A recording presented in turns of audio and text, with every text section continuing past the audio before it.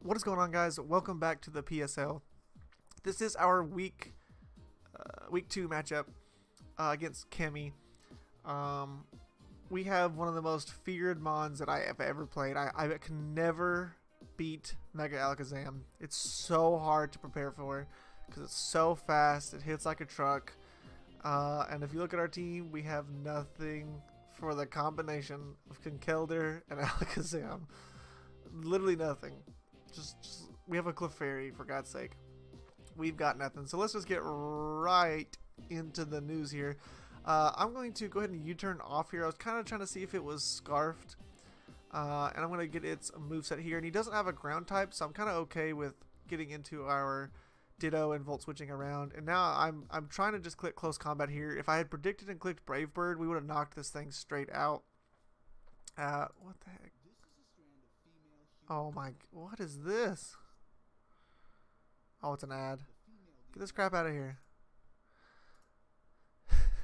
There was no ad button on there. Anyways, this thing was not sashed. I thought it would be like sash webs. I think it was specs. Or scarf even. No, it wasn't scarf. I think it was like expert belt or specs or something like that.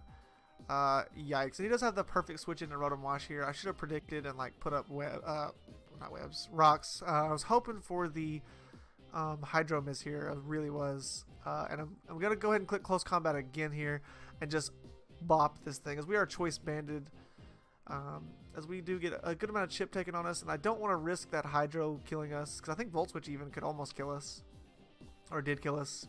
This battle happened a long time ago. I don't know. I have 0 for this thing. I really shouldn't have sacked Ditto there. That was a big mistake, as he did come prepared with a Protect for this, as I thought he might switch out, predicting. Oh, and we get crit, but that did not matter. I just have nothing. If you look at the team, I have nothing for this. I kind of have this. I should have Tail Glowed there. In the long run, it doesn't matter because he has priority with First Impression Haxorus and Mach Punch on Conkeldurr, so it really didn't matter.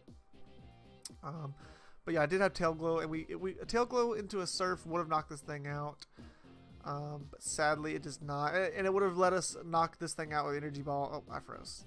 Would have let us knock this thing out with Energy Ball. But he does go ahead and pick up the KO on us. My computer is taking a fat dump right now. Hold up.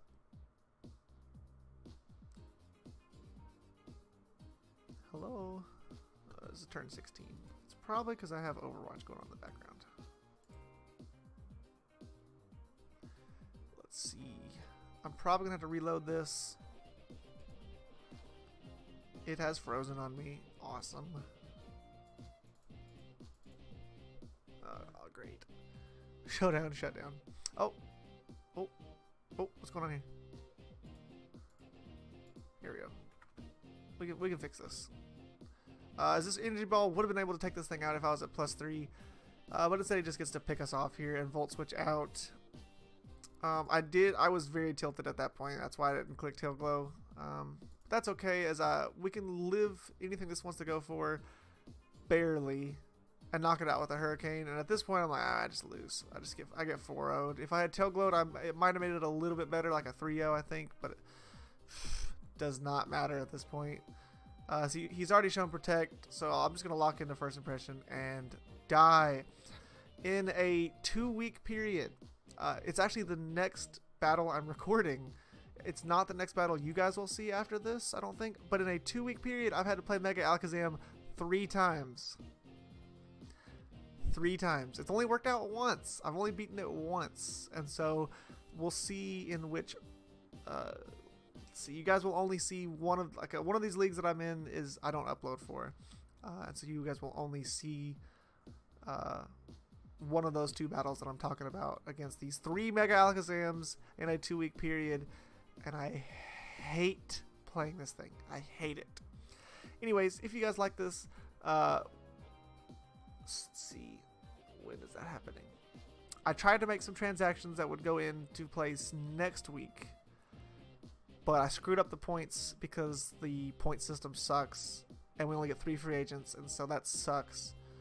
But I think I did make the team a whole lot better moving forward. So instead of going into effect next week against Loey, they're actually going into effect week 4, which is whatever, who cares.